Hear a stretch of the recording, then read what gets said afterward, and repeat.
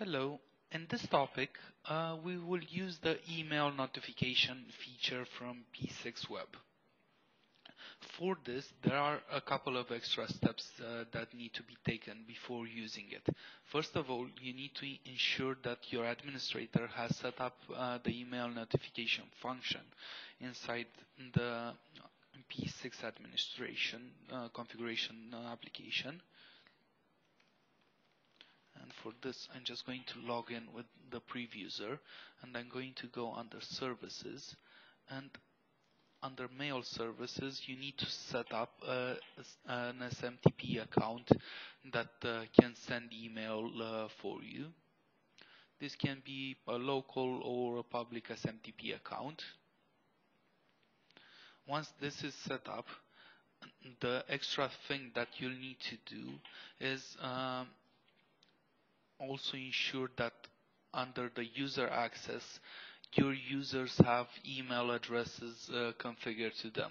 If you don't have the email addresses, you will not be able to send an email. Similarly, what you can do, you have two options. You can set manual email notifications when a resource was assigned to a project, was removed from the activity, or you can set it to do automatic email notifications. For this, you need to go under My Preferences to enable the notify resource via email when they're assigned to or removed from an activity. You can also choose to be prompted before the email is sent.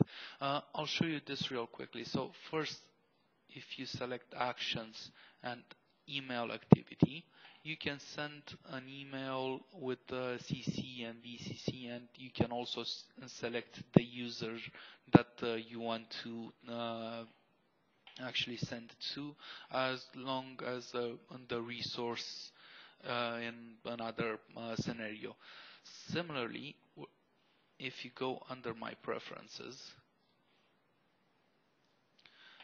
and under the issues, you can select to be notified when certain changes occur to the project.